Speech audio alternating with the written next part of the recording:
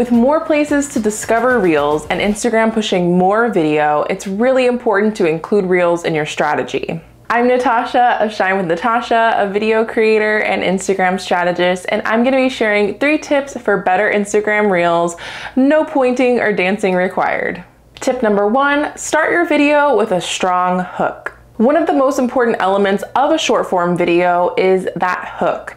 And this is the first few seconds of your video that should tell people why they should continue watching. You can communicate your hook in your video in 3 different ways. It can be written out as text on your video, you can say it directly to camera, or you can say it in a voiceover. Here's a few ideas for engaging Reels hooks. You can ask a question, you can give relatable or entertaining context to a trending audio, you can address a problem directly, you can provide tips, hacks, ideas, or steps, or you can simply say exactly what the video is sharing, like a day in my life vlog, or a tutorial or demonstration on something very specific. My tip for you is to think of this just like a blog title or a newsletter subject line. Number 2 is to optimize your reel for engagement, including your video length, text, and visuals. When creating your Reels, there's 3 important things to optimize. First, when adding text, make sure that it's easy to read. This means placing your text in the safe zones or in the center of your reel. This ensures that no matter where people are viewing your reel, whether it's on the feed or the Reels tab, they can see every part of your text and none of it is cut off. Second is you want to make sure your video is as concise as possible. For trends, I recommend as short as possible, typically under 15 seconds. And other types of Reels can be longer, but avoid adding content that absolutely isn't necessary. Use every second wisely.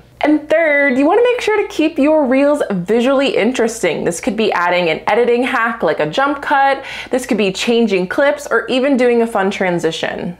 And the third tip is to create more original content, or what I like to call show and tell Reels. While trends are a really great way to create entertaining and quick Reels content, it's not the only way to create short form video. I recommend leaning into original content, which is simply using Reels as short form video. Here's a few of my favorite ways to leverage original content on Reels. Talking to camera where I'm teaching or discussing a topic. Tutorials or demonstrations where I'm visually showing step-by-step how to do something. This could have a voiceover on top, or just music, or even ASMR, which is just sound effects. Or it could be a vlog style video, which is essentially documenting a part of your day, your entire day, or even your week or month.